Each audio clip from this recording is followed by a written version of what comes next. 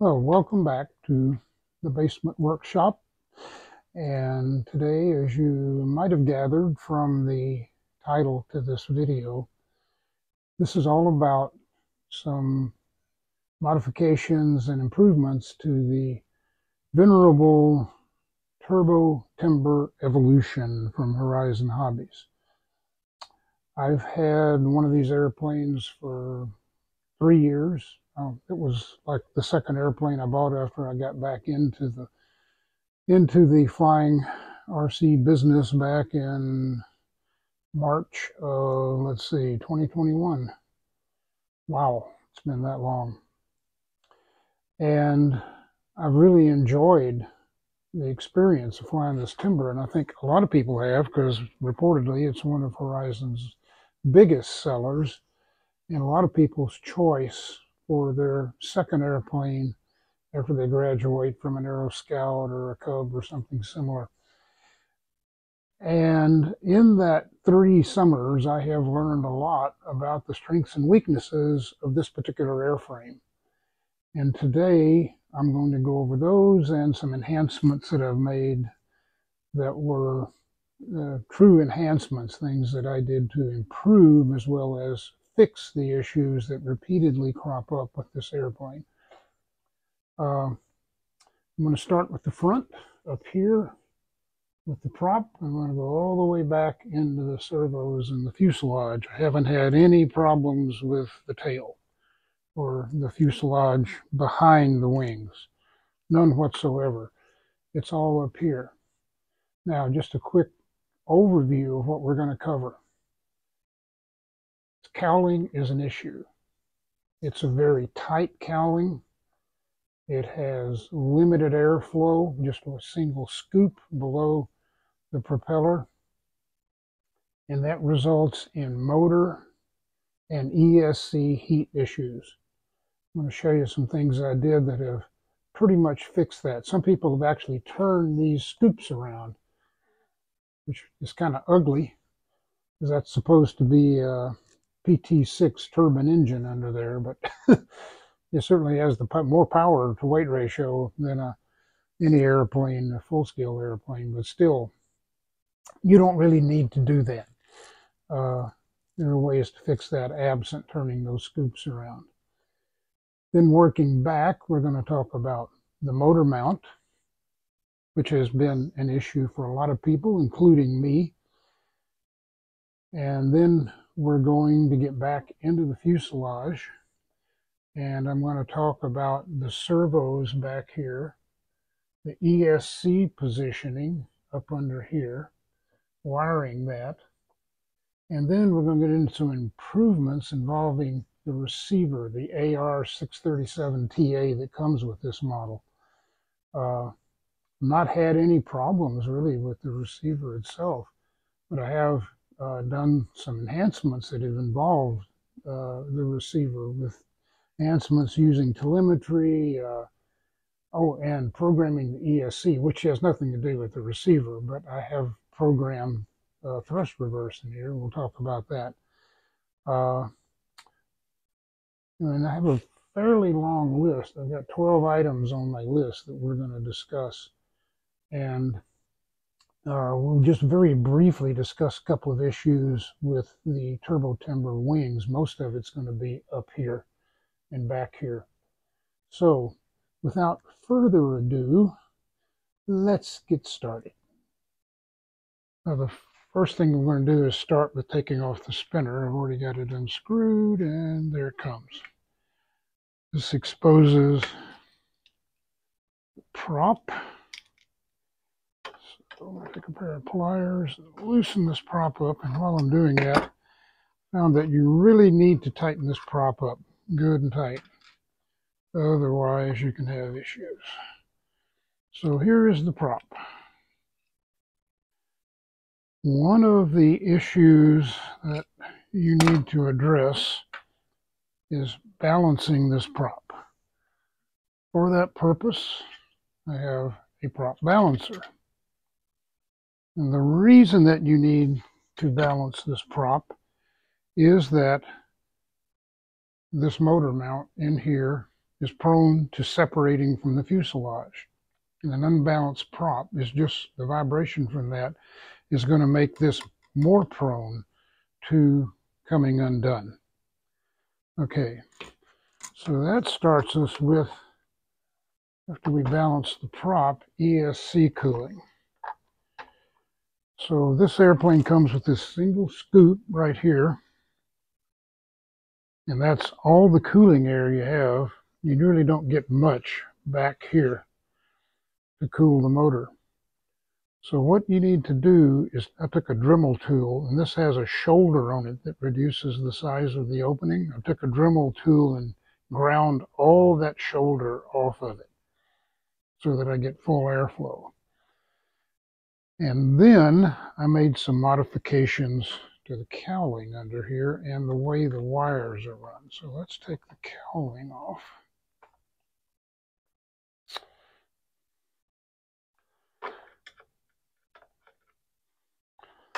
Just these two screws hold it on. There's no third one.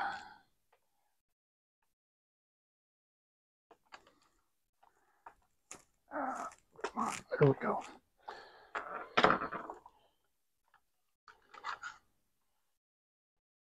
There's our cowling off. One thing you're going to want to do is route these motor wires as far as possible away from that scoop. And I've come down here, tied them back here, run them back under the motor mounts and to the ESC. And we'll talk about the ESC in a minute. Let's go ahead and take this off.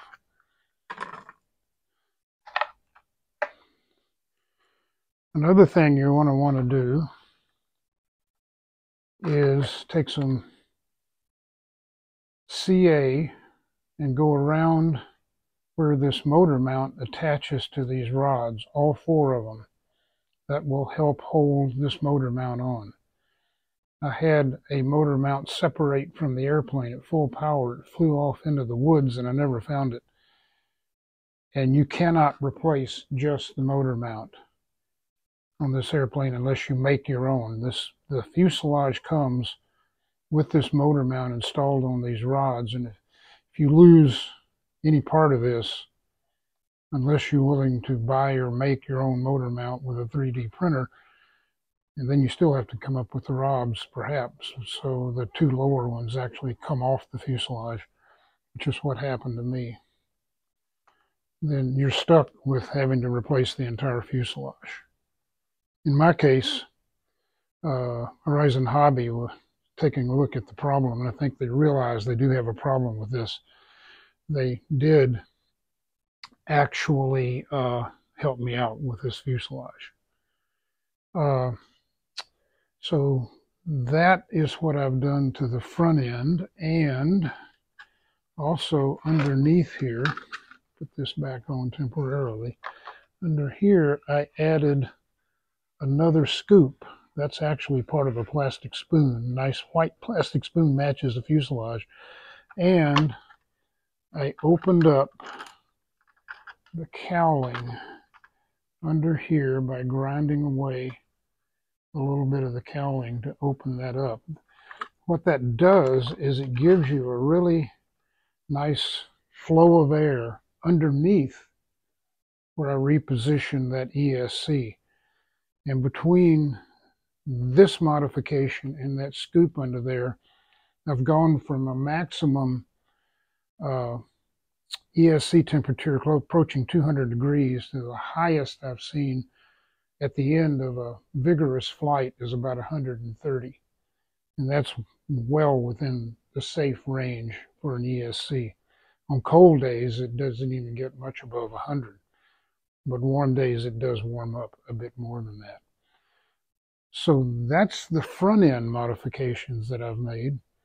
And, but it's really important, A, balance the prop, glue these rods onto that motor mount, make sure everything's tight up front, and then reposition the ESC. So I'm going to stop here and set up the airplane so we can see what I did to the ESC.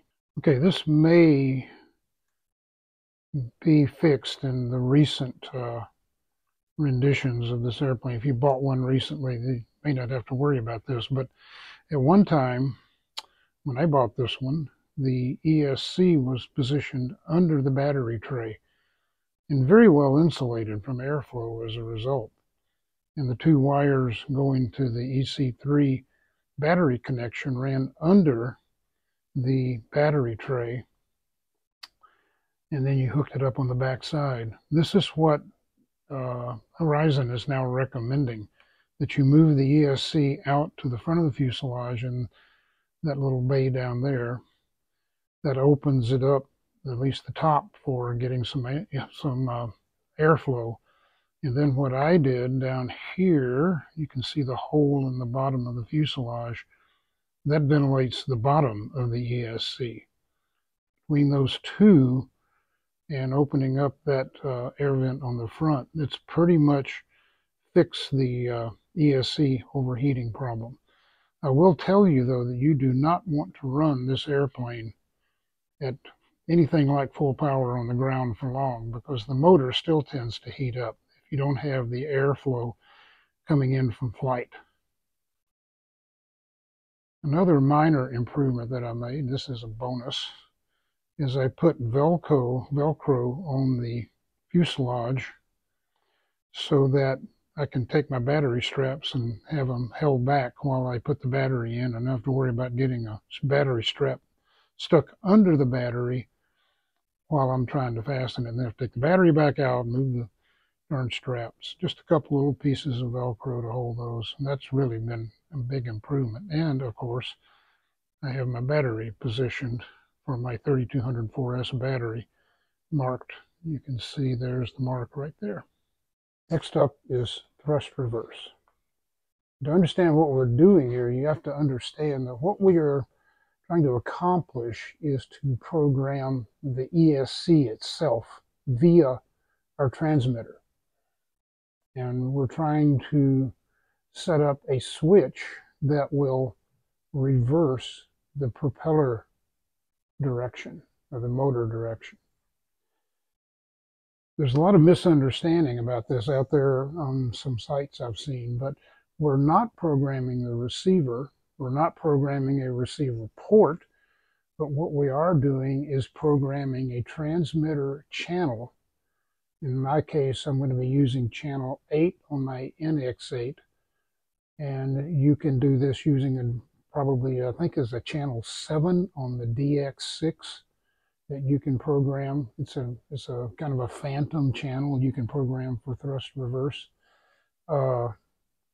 One other little hint, by the way, is that if you have a AR637T in your turbo Timber, if you look in the manual, you'll see that they suggest that you hook up your lights to port 5. Well, you can actually hook those lights up to the bind port and use channel that port 5 for something else if you want to. And I've done that. So here's what we're going to do. I'm going to hook up a battery, and we're going to go to the ESC programming page on my transmitter after that, and I'm going to manipulate some controls to get it into programming mode, and then we're going to program thrust reverse on this airplane, then I'll demonstrate how it works. Okay, I'm behind the camera now, and here we are with the transmitter started up, and until we put a battery on the airplane, the only thing we can see is the monitor. We don't have any other pages available. You've only got 10 seconds from the time you hook up the battery to get back to the avian programming page and start your programming. So here we go. We're going to hook up a battery. It's going to beep. Volume's turned all the way down. All you should hear is the airplane beeping. Okay, so we're going to go back to avian programming. And that should work. Up elevator left aileron, up elevator, right aileron.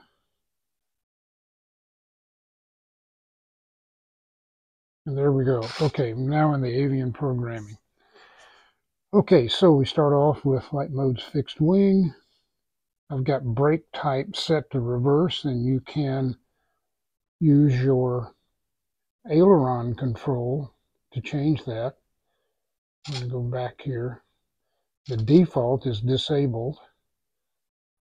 Reverse is not the default. I set brake force to 7, and cutoff type remains at. You're hearing the elevator servo go. My LiPo is auto, cutoff voltage 3.4, DEC at 6. You don't need to change any of this. Startup time soft. You don't need to change timing. Here is where you can reverse your motor if you want to. You can change clockwise, counterclockwise, but I'm going to leave it on clockwise. That's as seen from behind the airplane. Active, I'm not even sure what that is, FW. Governor, GOV gain. Don't change that. Don't change that. But we have to set a channel for thrust reverse. And I have set channel 8. So we're going to go down here to exit and save. And the ESC has rebooted. Go back to the home page. Oops, I knew that was going to happen. It's not charged, it is correct. And then we're going to go over to, it goes again. System setup, yes. Channel assign. And we're going to set channel 8. I'm going to leave it at AUX 3, and I have that set to I. Now, I on the transmitter is the bind button up on top. That's switch I. So I've got it set up so when I press that switch, the thrust should reverse.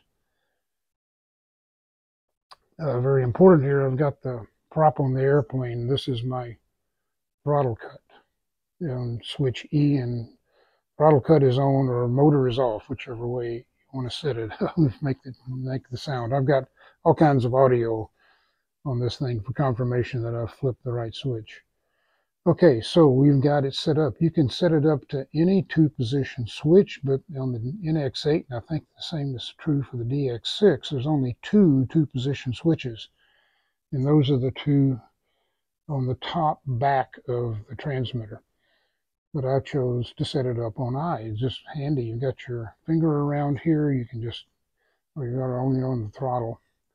Another thing that I found is handy is that when you do set up thrust reverse, you do get some braking even with the throttle in the back position. So all the way that is 0 throttle will stop the prop. One of the things you can do, by the way, is to, let's go back to the home page. Everything's booted back up. The motor is ready to go. We'll test that, but okay, I've reset the camera now. I'm still behind it, but I'll be around there in the front in a minute.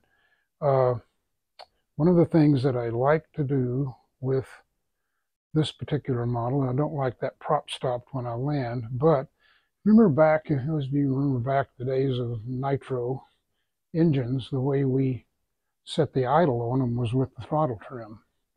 And at least I did on my primitive nitro. And we would, to shut the engine off, we would just take the throttle trim and move it down, and that would reduce the throttle to below idle speed. So, below idle speed, stop it. So we can do the same thing with these electric models.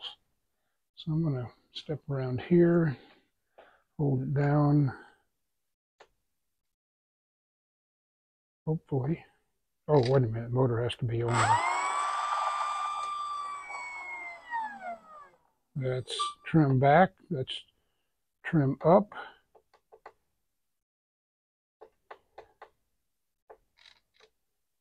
Trim up. There we go, finally. Something like that speed. Maybe a little slower for takeoff and landing. Then let's check our thrust reverse.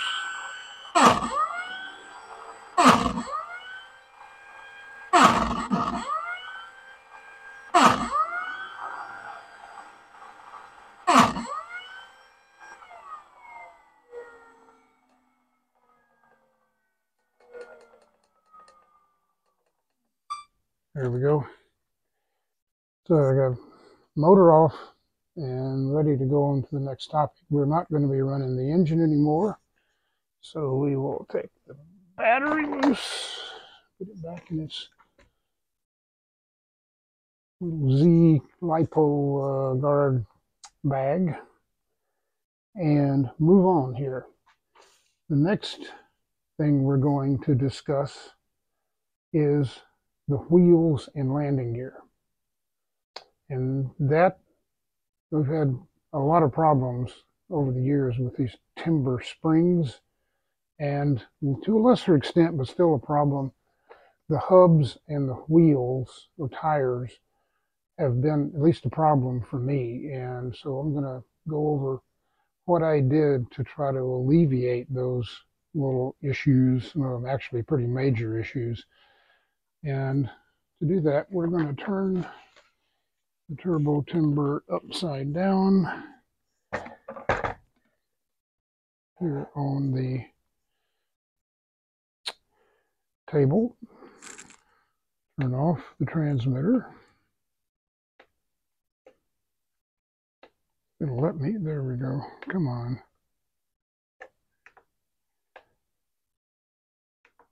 There, finally. Okay. Transmitter was not happy with the state of that battery. It was getting pretty low. So the landing gear springs on this airplane are off of the Timber twin engine version. And you can buy just these springs and a little hardware kit that comes with them. Separately, actually, doesn't come with the springs. And I've got probably 50, 75 landings on this airplane. Since I put these springs on, haven't broken one of them. I did, however, have a very hard landing that damaged this gear leg. In fact, it did not break the gear attach hardware, unlike I've seen happen with the old version of this airplane, the pre-evolution version. This was a much weaker hardware mount, and it would frequently break, and then there was no way to repair it. This one actually broke here. All of that foam came out, and all I had to do was go into Clubhouse, heat up the glue gun, and put a generous amount of hot glue around all of this area here, plug it back in, and that was probably, I don't know, 25 landings ago, and it's been fine ever since. So anyway, this spring set comes with 4 bronze washers that supposedly go here where these springs attach to the fuselage, and up here on the landing gear struts. This particular set of wheels I've got on here now is different, and I don't need those 2 bronze washers. So what I've done here, and the reason I did it was that I had a couple of the stock wheels where the tire itself separated from the hub. The hub on those stock wheels is very small, and it's not particularly well attached, probably as well as you can, but when you have a landing that goes wrong, it's relatively easy for the torque on these wheels to actually separate the tire from the hub. These are much more durable. These are Dubros, and I've used Dubro axles. I had to drill out the gear struts a little bit because the axles are much beefier than the ones that came with the airplane. But these axles are then secured on with collars on each side and lock nuts on the inside. This has proven to be a very durable solution to the landing gear issues on the Turbo Timber Evolution. And I'm very happy with it. There are other people who have come up with different solutions. There's actually a shock absorber, kind of a shock absorber set you can buy that hooks up. And I've seen comments from some people that say, well, all you have to do is modify the stock springs and they'll never break. But I've never been able to quite figure out how that would work, but this seems to work just fine. And the cost of the whole thing is only about 20 bucks. I think is worth it. As you can literally take these and spread them out all you want. They are very strong. And they do absorb a lot of energy if you come in hard. The airplane will bounce, of course, too. Let's see. The next thing we're going to talk about after the springs. Oh, I can just do that right here. Up here, I was always having issues with getting this wing strap on backwards, or trying to put it on backwards. Doesn't work. So all I did was put a little bit of black magic marker on the front side. Use the color of your choice, just not white, and you'll never be confused again. Well, I said we weren't going to hook up the battery again, but actually we are. The next thing we're going to talk about is lights and a bomb drop. So I'll stop here, hook the battery up, turn the transmitter back on, and I'll demonstrate a modification that I made to add a little fun to the airplane. Well, I said I wasn't going to be putting the battery back in, but I forgot that I really need to do that. Battery's back in it, motor's off. I used the receiver port 5 to set up a switch for lights on and off and a bomb drop. We do bomb drops at one of the clubs, in fact both the clubs that I belong to. And so to do that, I figured out that all I really have to do is put a servo here on the bottom and hook it up to a switch. And I elected to use switch A on the NX8. And what that switch does is activate the lights and release the bomb. Right now it's in the bomb already drops position. If I flip switch A up, the lights come on up here, and now the servo is in the bomb bay door retracted position. I can tie a little piece of string or ribbon or something around this servo arm, and when I flip the switch, servo arm drops and the bomb drops. There's a lot of people have come up with some pretty elaborate systems for that with all kinds of rods and mechanism and so forth, but I found this works just as well as some extensive modifications. One guy I saw actually rigged up this vent down here as a bomb bay door, quote bomb bay door, so that it opens and you can put stuff up into the fuselage like a parachutist or something, and then drop the bomb. I think it actually opens up this way with the servo inside, which is pretty clever as well. I kind of like that, but this is basically minimal modification. This is just held on by servo tape. There's a wire out of here to that port on the receiver, and works like a charm. Lights on, drop the bomb, I just like that, lights flash, bomb drops. Pretty clever. Normally if I want to do a scale flight, I just turn the lights off, it looks like that, and I get to the runway, line up on the center line, lights on, and off we go. Just like the full-scale airplanes I fly. Okay, so next up, we're going to talk about, let's see, what are we going to do next? Let's talk about these servos in the fuselage and the problems that those have caused. I'll have to go get the camera and put it on the servos, and we'll take a look at what you probably really want to do if you haven't done it already for the rudder and aileron servos that are mounted in here.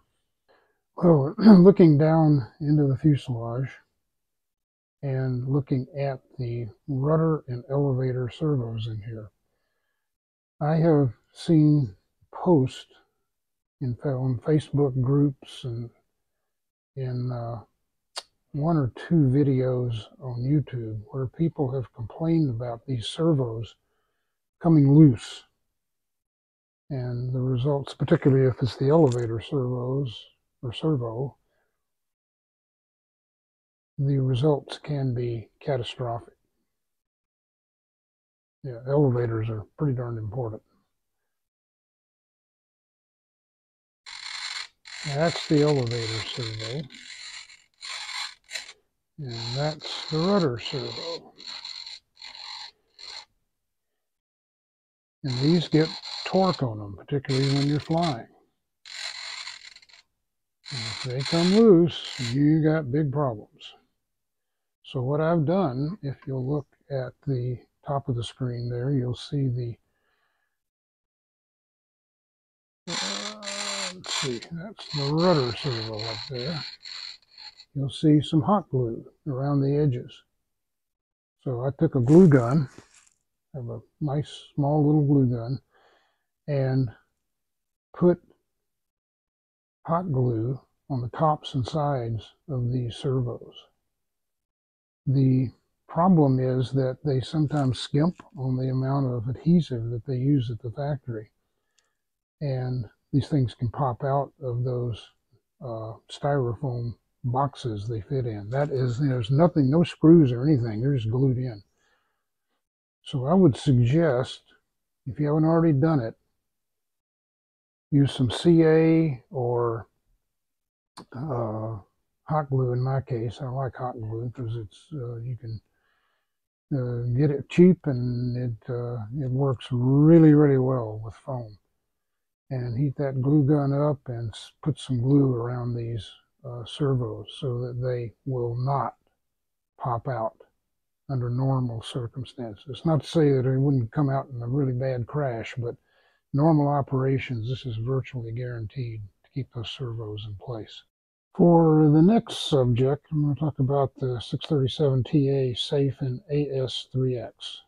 Well, I'm not really going to talk about it. It is fairly easy, if you have this receiver unlocked, to use forward programming to set up a three-way switch for safe AS3X and no gyros. No gyros can come in handy if your gyros mess up or you mess up programming them. You can turn those gyros off and fly it like a 30-year-old airplane. So I have actually put together a separate video on this, and rather than go through it again here, I'm just going to supply a link to that in the description. I'm also going to supply a link to how you unlock the 637TA so that you can get to all of the features in forward programming. And once you get it unlocked, and you've done this once, it's really easy, as you will see in that video. That's probably, I think that's the second most watched video on my whole site. I think a lot of people have had this issue. And there are other videos with other people out there who do an equally good job, but I'm going to supply the link to mine. You're more than welcome to search for others, and there are some good ones. A guy named Michael Alvarez has done quite a few on this particular receiver. But first of all, if it's locked, you got to get it unlocked. Another enhancement that I've made is this GPS receiver. GPS telemetry will give you speed, altitude, or ground speed, that is, and it will give you the last known latitude and longitude location. That's why this GPS is even in this airplane. I have had a couple of airplanes that have crashed in the woods and they just have somehow disappeared. Had I had this, I would just plug those latitude and longitude numbers into my iPhone's Apple Maps or Google Maps and just walk over to it and pick it up. And I have tested this several times and it works. I lost a crescendo in a cornfield this last summer. Plugged it in and walked over there and picked it up. Piece of cake. And I've got this in quite a few of my models, not all of them. Some of them I don't really need it because they're so big it'd be almost impossible to lose them in the woods. But all you have to do is plug this into the AR637T or TA, whichever one you have, or any telemetry capable receiver, or at least spectrum receiver, and you get a page on your transmitter that shows GPS data. A lot more actually than what I've just talked about, but most of it you can't use in practical flight. But it is a very nice unit. I've never had a problem with it. The wing actually mounts on top of this, as you can see. Now those red dots over there represent sorties. And it picks up the signal right away, right through that wing, no problem.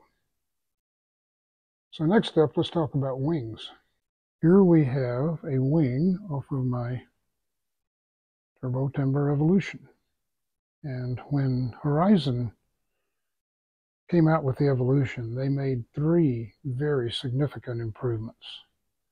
One was the top hatch for the battery. The other was the landing gear mounting mechanism, which is substantially stronger than the original.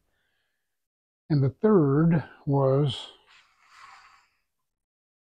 putting our wing wiring into a harness, so there's only 2 plugs to put in to the female receptacles in the airplane, and you've got everything wired up. That was really nice as well. But one thing they have not fixed is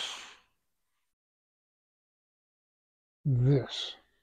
That is the backside of the aileron control rod coming off the servo. It's just a very small mount here. Rod runs back here, the servo is mounted in there. If you need to get to the servo, you have to take this off, which is fine. You take a sharp knife and kind of work your way under it and it'll flip right off and you can glue it back on. Or in my case, I think I have this one. Nope, I haven't taken that one out yet, but you can use some clear tape, packing tape or whatever to hold it down if you want to. It's probably better to glue it. But the problem with this is that it is a very small control horn. And this is the other side of the wing, and you can see that that is not a very substantial mount. So what I've done is take my handy dandy glue gun and put glue in around this attachment here. Because I've had on the airplane I had before this one, the one I crashed and couldn't find, one of the reasons it may have crashed was this, I noticed, was starting to come loose after a couple of hard landings. But that is now good and tight, and I think it will stay that way. I really like the fact that the Turbo Timber is well built enough that it actually has hinges and not foam hinges, but actual hardware hinges on the ailerons and elevator, rudder, and flaps. Makes it a lot more durable in my opinion. This one's pretty durable. It's got 1.5 seasons of flying on it. Actually, no, 2 full seasons. And it's got a few scars, as all of these foamies get. Things get hit and snapped and whatever, and you just take a little hot glue and glue them back together. Doesn't look new, but it flies like a new one so far. So that will pretty much wrap it up. Let me make a quick switch here and turn this off. Not specific to the Turbo Timber X, I've set up switch sounds for all the switches that you can change with this Turbo Timber. So let's start with A. Lights on. Lights off. Bombs away. That's the lights and bomb drop. Manual mode. AS3X mode. Safe mode. That's switch B, flight modes. Switch C. Motor off. Motor on. Motor off. Motor on. Motor. Nothing on D. E is Mid-rates. rates. High rates. Mid-rate. Mid-rates. Low rates. And then over here, Takeoff flaps. G. Landing flaps. Takeoff flaps. Flaps up. And finally the I switch, which is thrust reverse. Braking. Braking. In addition to that, I have set up telemetry sounds as well. Let me plug in a battery and I'll be right back. There are a lot of possibilities for setting up telemetry on this airplane. The only one that I have active right now is battery voltage, or ESC voltage rather, and that's set to come on every 60 seconds. So I'm just going to go dial this down to 5 seconds, and it should report.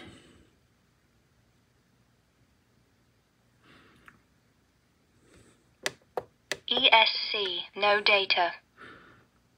Oh, I don't know quite why that happened. ESC 15.0 volts, 0 amps, 63 Fahrenheit. ESC. Okay. Let's go back and reset that. Okay, come on. There we go. Smart ESC. We'll take that back to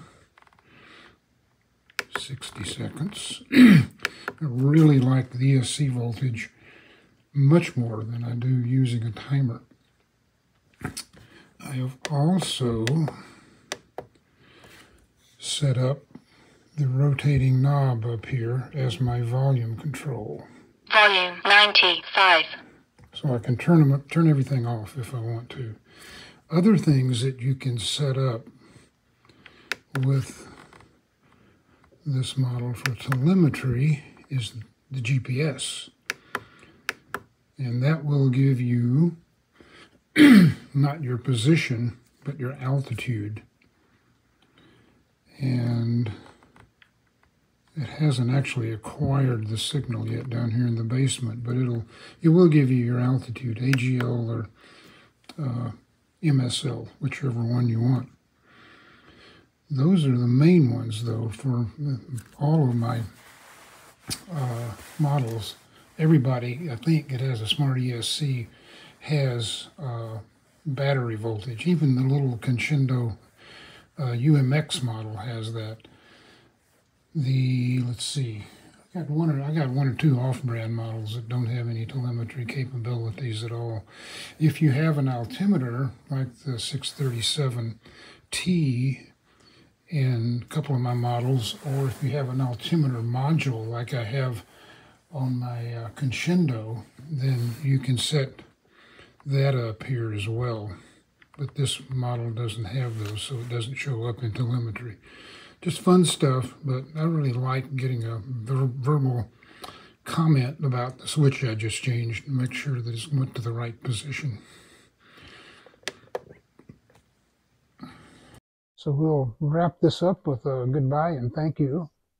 If you appreciated this, I would love for you to subscribe, but that's not at all necessary. This is not a monetized channel at this point, at least anyway. Maybe someday, who knows. But I've been working on it for 3 years now, and it's not monetized yet because I don't have enough subscribers, and that never happens. I'm just happy to be a little bit of help to the people who do tune me in. And we got, let's see, it's now February 14th. Oh, it's Valentine's. Oh, it's Valentine's Day today. Thank goodness I remembered that yesterday. went to the store. So February 14th, we're about 6 weeks away from the start of flying season here in Indiana. And I'm really looking forward to it. I've got some models that have hardly flown at all that I acquired late last year. I can't wait to get them in the air. I've got a Viper and I've got a T-28, the big one. On the other end, I've got a Crescendo UMX version that's not flown much, and can't wait to get back out to the field and get these birds in the air. And I'm sure if you live up here in the Midwest, you got the same feelings. So goodbye, and if you have any comments or questions, please leave them down below.